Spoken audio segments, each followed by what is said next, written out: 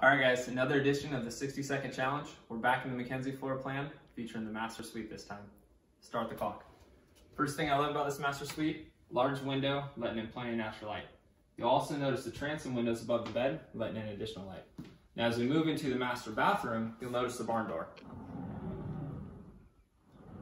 The barn door is not just stylish, but it's very functional for the space. You're also going to see an oversized vanity. Plenty of counter space, 2 banks of drawers, plenty of storage. Now, a very functional item we have in here is a linen closet.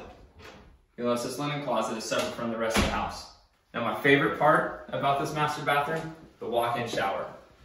Curbless floor, oversized bench, 2 rows of shelving, and I really love the tiles our designers picked out. Now get out of here, I got a shower to take.